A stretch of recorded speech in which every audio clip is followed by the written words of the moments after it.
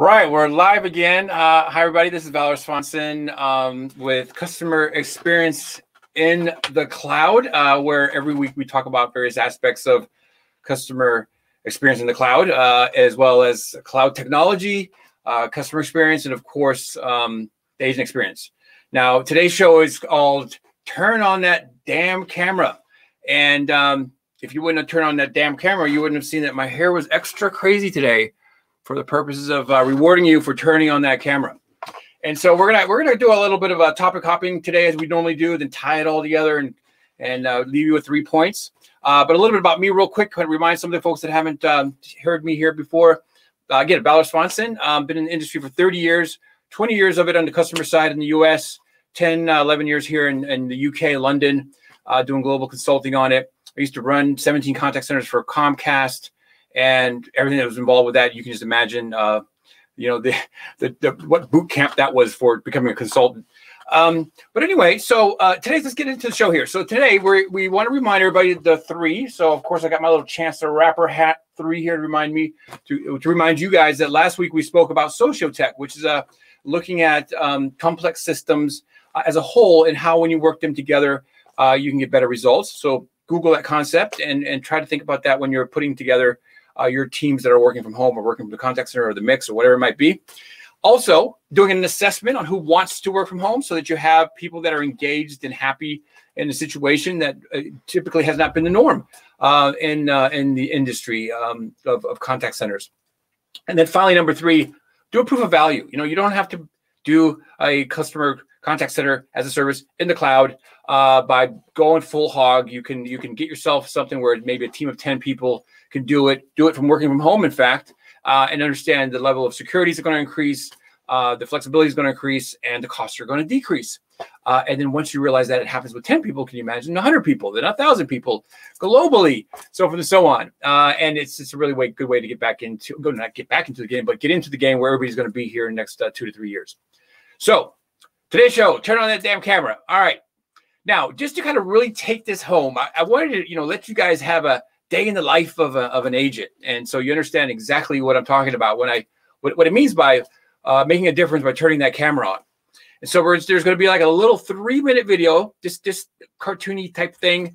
Stay with me. It can, for some people, it can rub the wrong way because I love contact centers. So it does to get poke at contact centers, but you'll get the point when it's over. So just 3 minutes, bear with me. We're going to turn the video on right now, a day in life at a contact center. It's pretty funny, actually. And I believe it was a volume that we require. We're going to need some volume.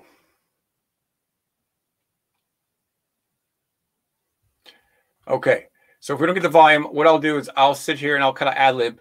Basically, what it's saying here is that being in a contact center is like being in jail. Actually, it's a step above jail. I'm sorry, step below jail is what the joke here is, and that the warden or the supervisor is basically having to walk up and down the halls here and telling people to actually make sure that they're signing out for breaks and so forth and so on. I'm not doing this any justice because there's so much commentary in here that really brings it home. But anyway, and then he goes on to describe the different types of calls that an agent is dealing with, and the challenges that they're having as they're trying to support these customers in their requirements. And you should hear these funny voices. We'll make sure that you guys get the link so you can hear these voices of the explainer, the crier, and so forth and so on. And you can see the reactions here of the agents' facial expressions when they're getting these different calls. This thing then segues to, I think, this last woman here, and she's a hoot. She is, for example, she goes, the lady goes, "I want to talk to your manager," and then she goes, "I am the manager, and I managed to get this job." I mean, so she has a serious attitude, and if you look at her face right there, all kinds of action going on there in her face. And I wanted to show this video to really illustrate just the dynamic range of communication that's occurring just in the people's faces while they're talking on the phones. So to bring the point home here, Now, this kind of closes out here in a second, but I will try to emphasize what this also was showing. So the first question was, what did you guys notice? And I would hope that in the comments, folks would say, well, we noticed that there was a lot of facial expressions going on there.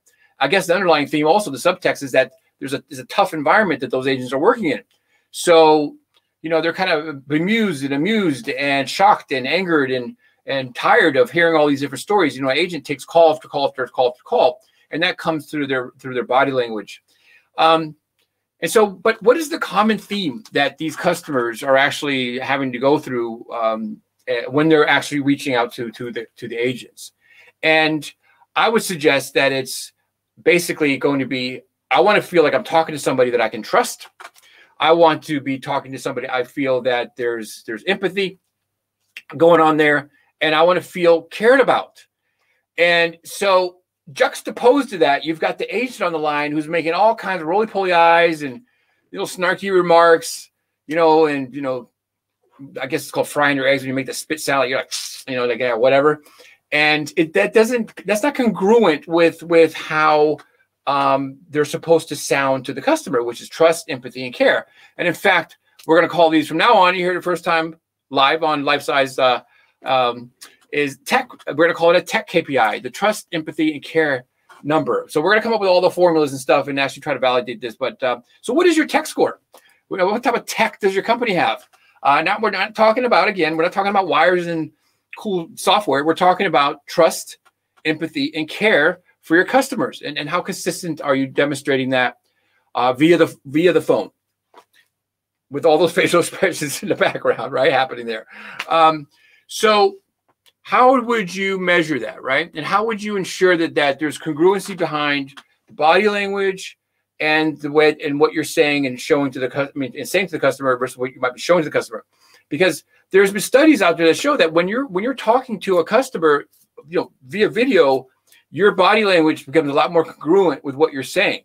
So the call becomes a lot more genuine, so that there's a lot more there's a higher possibility that the customer is going to trust you because they see that you're not rolling your eyes and you're not laughing at them and, you know, doing all those things that the last woman was doing.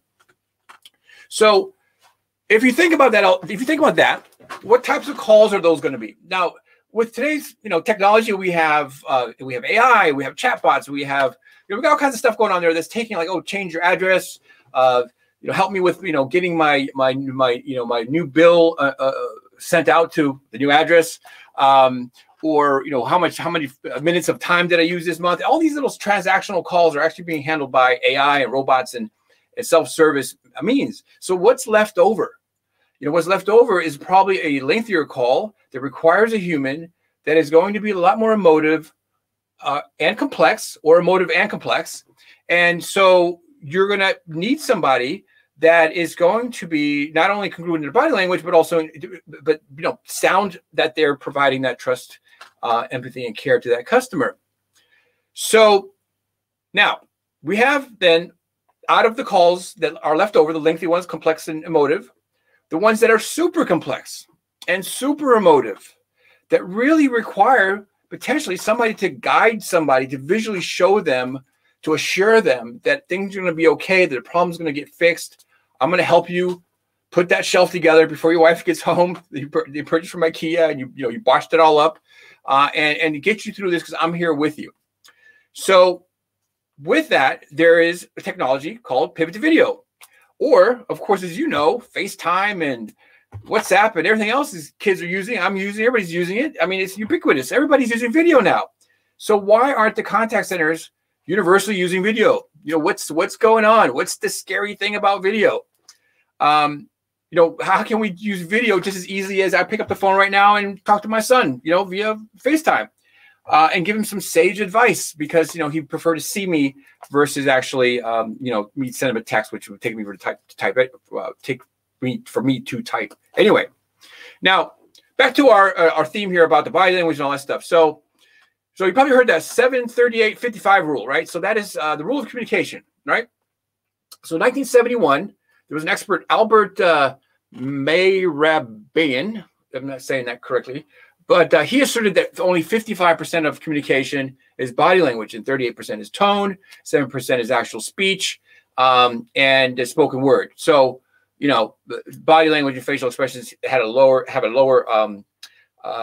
percentage of impact on the communication that's occurring. But hold up, wait a minute. Let's put some face in it and think about what happens when the facial expressions come in. So I think there's, yes, we have a news flash here. We have a news flash that research shows that number literally has gone up. So, you know, here's all the scientific research that we've got. But the reality is that, in all seriousness, that they've kept studying this over the years since 1971. And of course, with all the visual technology out there, they can certainly do it and compare it and, you know, correlations and all that other statistical stuff that they like to do. And we are up to 90 to 93% of communication comes from not the words you're using. Okay. So now all of a sudden, okay, now I might be scaring you from turning on the camera if you think about it. But the reality is, why would that be the case? Because when somebody's in distress or needs something solved, it can happen when somebody can see the other person. So just to make it even more, complex about the latest research, did you know that there are over 7,000 facial expressions that the human can make in the form of communication? 7,000. And so I was just thinking, like, where's the 7,000 count face dictionary when you need it? So when your wife or your partner or somebody's giving you that dirty look, you know, you can look up, you know, how dirty it is on the dirt scale face meter definition in the face dictionary. I mean, 7,000. It's astounding that there's that many micro expressions happening at any given time when you're communicating with somebody. So what does that whole factoids and science and everything have to do again with turning the camera on? So a little quick story here. When I was a call center leader back in the day, when I was an agent back in the day, they would tell us to smile and dial, you know, because the customer can hear your smile through the phone. That was banged in our head over and over and over again. And then when I became a manager, I was like, yeah, I can't wait to tell them that. So I would be managing by walking around and to make sure that those dang agents were smiling while they were dialing.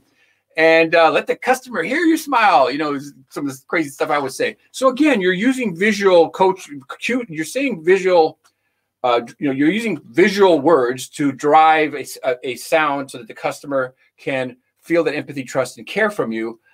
Again, as a way to illustrate that the power of using your body language to come through your voice. Now, finally, you can actually steal this one. So finally, what I did is when I became a quality manager, I actually took the quality calibration process that we used to do, and I took my quality team. They used to call them the quality police back in the day, and you know, we try to be cool because, you know, the police are cool, aren't they? You know, they're your friend. So the quality police actually, as we called them, but they weren't the quality police. They were quality control, which is just as bad. We got folks to volunteer to come into a room, and we would have them take a live call, and we'd actually videotape them. Yes, I said tape. That's how old I am. Videotape them, and then have some of the peers come in, some agents come in, and watch the video on the big TV there, and then score them on their body language. And the point of doing that back in, what was that, 97? I don't know, back mid-90s, was so that they could ensure that there was a congruency between the body language and how they sounded, because you will naturally sound a lot better and you know, drive that trust, care, and empathy stuff if your body language is doing that. So that's how important the visual medium is. Now, if you want that trust, empathy, and care to happen, you want it to happen where you have an opportunity, the moment of truth, when the customer is having an emotional situation that you're resolving with the most effective emotional resolving mechanism, which is a visual connection. Okay, getting them to get something technical working that they normally couldn't get working, getting them to put something together, so on and so on. So I'm going to pull up some slides here in a minute and basically demonstrate to you how this can be done and what you should be looking for if you're considering turning on the camera. So the first thing you want to look for is when you're turning on the camera is make sure it's all in one unified cloud solution. Now, without getting into some kind of, you know, demo here, we trying to do a little side selling. but this does happen to be our platform. These are some of the things that you want to look for. And specifically, I want to point out, is the video component native? Meaning, basically, like here, on this particular platform, the agent doesn't have to go anywhere. There is no other screens. It's one screen, and that's for everything, everything in one screen, including the video. So that's very important because you want the agent effort to be low. You don't want it all clunky where they're trying to get the video going and get the customer video going, so forth and so on, when it's just right there. So unified, native.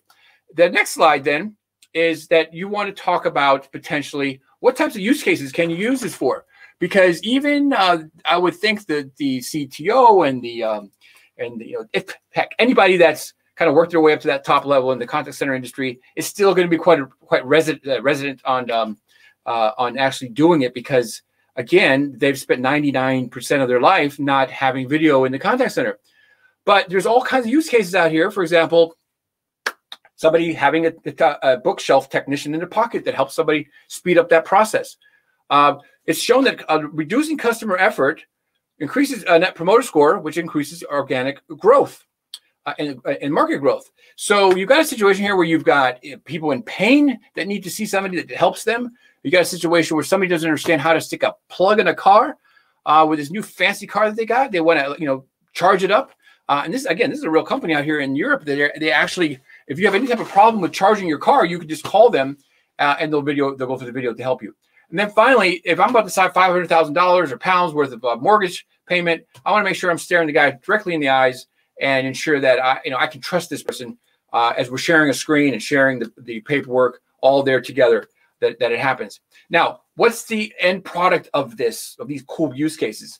Well, one of it is brand loyalty, lowered customer effort, which drives that brand loyalty, but also cost savings.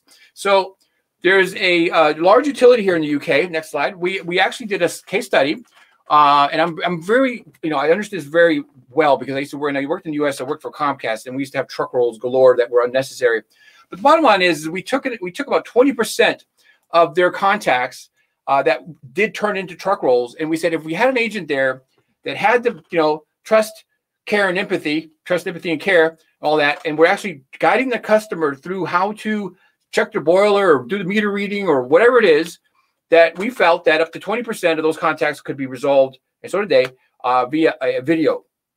Now, at 80 pounds per truck roll, about $100 per truck roll, we're talking about 225,000 pounds or almost $300,000 worth of savings, and a happier customer, because nobody wants to wait till 2 days from now for you to come look at my heater so I can get some heat. Meanwhile, I'm boiling water. I mean, really? Why do I want to stay with your company when, Johnny X Power Company can just handle it on the video? And so why would you want that company to do that before you? Seriously, the technology's here now. You're not only going to make the customers happier, you're going to save in the field, and it's going to be a self-funding project, because that amount right there, in this particular case, would have more than paid for the deployment of the ability to be able to pivot to video. All right, so we're kind of wrapping it up now. I want you guys to think about this, right? What use cases does your SMB or enterprise potentially have if they were able to do that? And what impact would that have on those customers' perception of you? I know I'm going way over today, but this is very important, because I don't think people understand the power of this, and within the ease of actually being able to do it, and the impact on the customer perception of you as a company, because you've taken the time to care enough to have this option available. Again, I want to point out, what if your competition does it before you? Okay, do you want to know that because your customers are leaving, because they're it's easier for them to deal with things through your competition that helps them pre, during, and post sale of a service or product. Again, what's going to be the impact to your brand? So 3 takeaways, guys. 3 takeaways. Where's my hat? Where's my hat's on the floor? Sorry, I got to rush today. I'm not going to put it on, but I know that looked crazy, but sorry. All right, so the 3 takeaways are: ensure that you have enough use cases that, they're not frivolous little use cases like, oh, it'd be nice to see the customer. No. This has to have a return on investment. There's people like me, you can call me, I can help you, extrapolate those out. The next one is, again, thinking about how easy is it to pivot to video. You don't want duct tape and chicken wire and toothpicks holding your platform together so you can pivot to video, and it just looks crazy, and the customer and the agent's all unhappy because it's high effort. You don't want that. Don't go down that road. You'll just mess it up for everybody because they'll think the pivot to video thing is not good. So last one is you can start small. I always say that, start small. Remember the third thing here is start small. Say it again, start small, and do it with professionals that know what turning the camera on, because there's a whole other bunch of things that we could be talking about, like how do you monitor people in video? How do you manage it? What do they wear? Who do you pick? There's all kinds of other like hygiene factors that need to be addressed. But for the most part, I want you guys to understand the power of visual communication, the power it has on emotions and people's view of your company, the impact on your bottom line. What if your competitors did it first? And then it's easy to do. You can do it now. Start small. Get some professionals to help you through that process. And then turn that damn camera on, guys. If you want to know more, check out the links that we have. Please share this if you can with your colleagues, as crazy as I am. But I think the messaging is good here. People need to hear this. And until next time, guys, life size your life. Take care.